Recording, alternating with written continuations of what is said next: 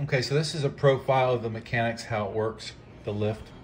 You got the motor, drive, and a shaft. Attached to the shaft is a string that splits into two and goes over two pulleys attached to the base that either makes the layout go up or down. So let's say the pedestal is in the down position.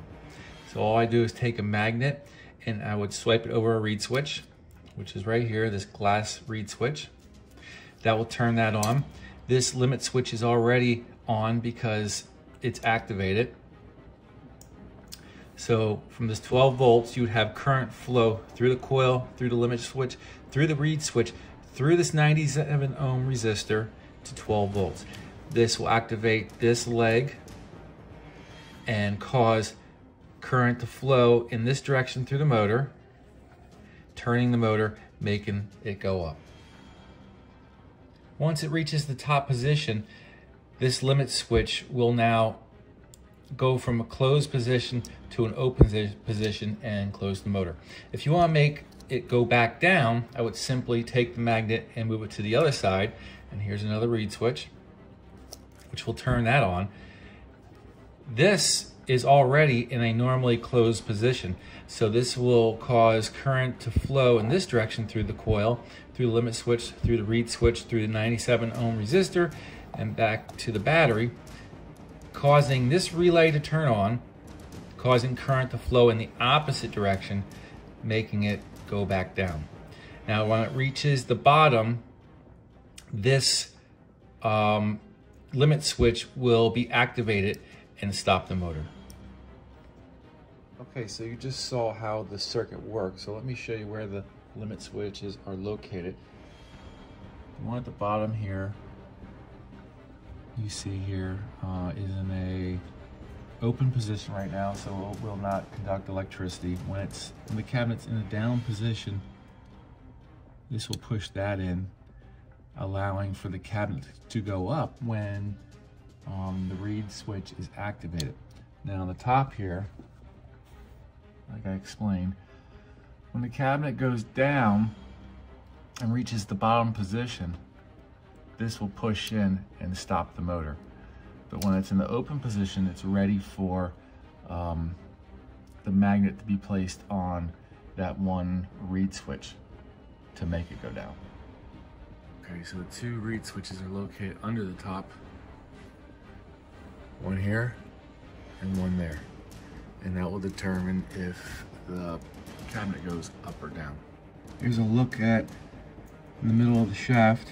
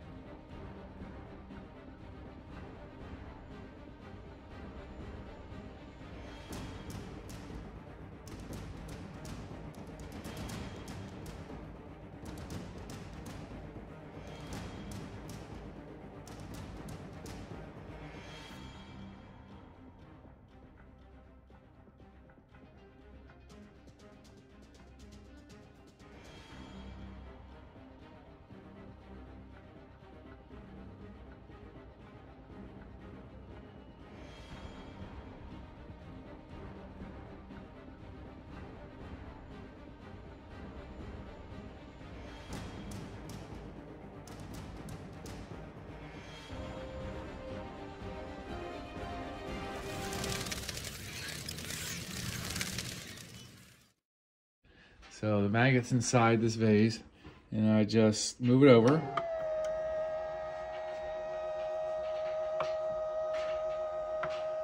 And this will take about 45 seconds.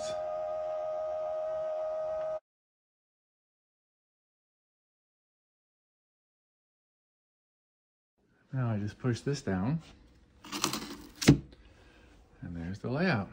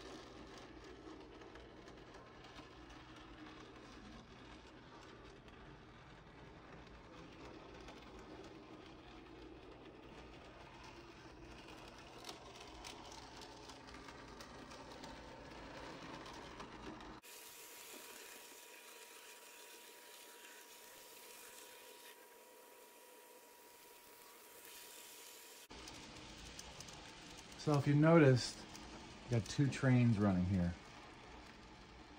One is the bat train, and the other is the Joker train. And they're in a chase up the mountain. So to accomplish this, what I did was put a reed switch in the track at the top of the mountain, and a 3-inch piece of dead track at the bottom of the mountain. That reed switch will be triggered by a little magnet. Let me see if I can get it. A little magnet which is attached to the bottom of that car is going to switch on that relay right down there. When it switches on that relay, it's going to power this piece of dead track here. That dead track is connected to a circuit which is also connected to the reed switch. So both trains have a magnet glued to the bottom of one of the cars. So when one train reaches the bottom, it will automatically stop because there's no power in that 3-inch piece of track. And then when the other train reaches the top and passes over that reed switch, it will trigger a relay and a timing circuit for that dead track at the bottom to go on for 3 seconds. That allows for the bottom train to release and continue the path upward. That cycle just keeps repeating.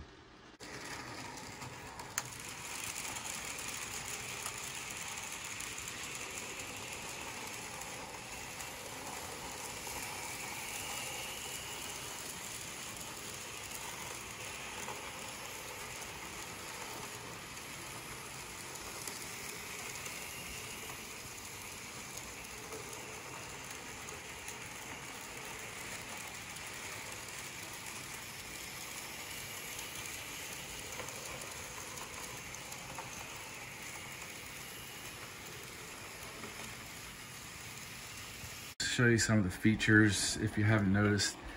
Right down here, you're familiar with the movie Batman Returns. Yes, that is the Penguin riding his mechanical duck boat.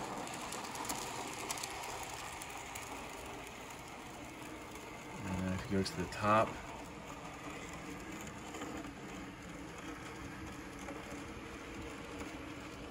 see the Batmobile with fire shooting out the back. And that would be Wayne Manor. You see I have the two lights lit up as eyes as the building kind of looks like a bat. And of course in the background is Gotham City. If you look closely at the front, as it comes through the tunnel, there you got the Joker painted on the front of that engine. And If you're familiar with that engine, some of you would know that is Thomas the Train. I just converted it to the Joker train.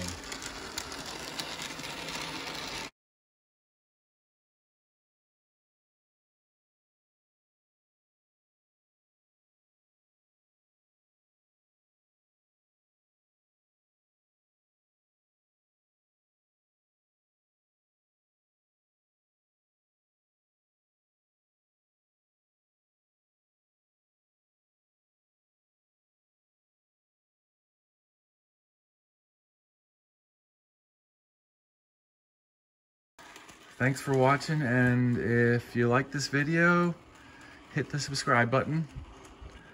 I appreciate everybody watching.